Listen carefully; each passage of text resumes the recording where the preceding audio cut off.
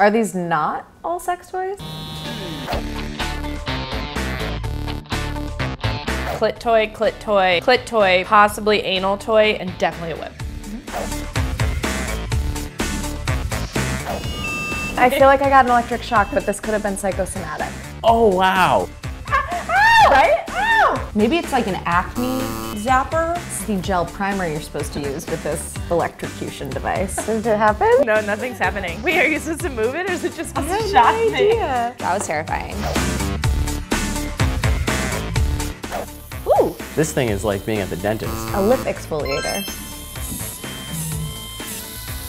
I feel like it's fluoride treatment for my lips. This is a vibrator. Anyone who tells you different is lying to you.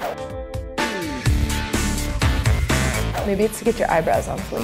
I feel like this is just a very fancy exfoliator. Oh, you can turn down the intensity. Reminds me of another battery-operated device that I have. This looks somewhat like a toothbrush.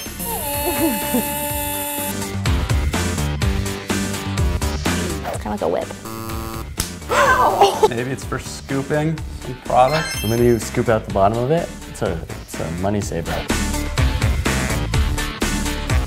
This is absolutely for a gynecological exam. That's exactly what this is. Why do we think everything is vagina to related? see how far you're dilated. It's kind of like a compass that you would use in geometry, maybe. So like, This tells you if your eyebrows are even. this is what I looked like before I started tweezing. You look like Helga Pataki.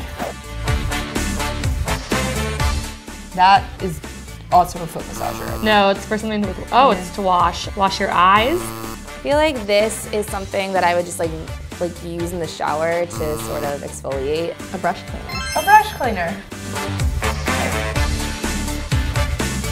This is smart. I'd be especially excited to brush my teeth for a while. Yeah, and it costs so much that you'd feel bad if you weren't brushing your teeth. I had no idea what any of them were. When it comes to beauty tools, I think they're terrifying.